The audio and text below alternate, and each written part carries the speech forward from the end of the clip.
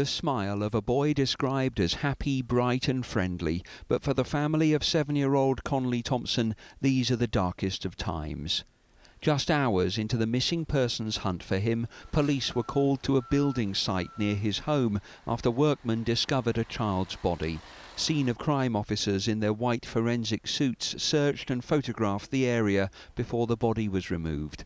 Later, those who knew Conley came to lay flowers and paid tribute to him. You just can't put it into words, can you, really? What's happened, he hasn't even lived his life, has he? He always was a right little jolly lad, though. A jolly lad? A right little jolly lad. I feel really sad and shocked. You'll miss him? Everyone at school will miss him? Yeah, I think I miss him. Conley was last seen in Lock Park in Barnsley at around 8 o'clock last night after going to play with friends. He was reported missing when he failed to return home to Underwood Avenue, a 40-minute walk from the park.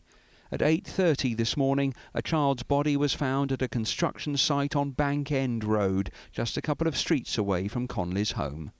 If Conley did set off to walk home from the park last night, this path right next to the building site would be an obvious shortcut for him. And at this point, the 6-foot-high security fence actually narrows down because of the shape of the ground to be just 4 foot high, and you can see where other people have used it to step inside. Kimberly Burns lives opposite the building site and used to babysit for Conley. He was a mint little lad.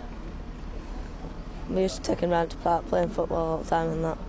We used to make his own football team up and that. He was a mint kid. For some of those laying flowers here today, the loss is too much to understand. But in one child's handwriting, the simplest of words say so much.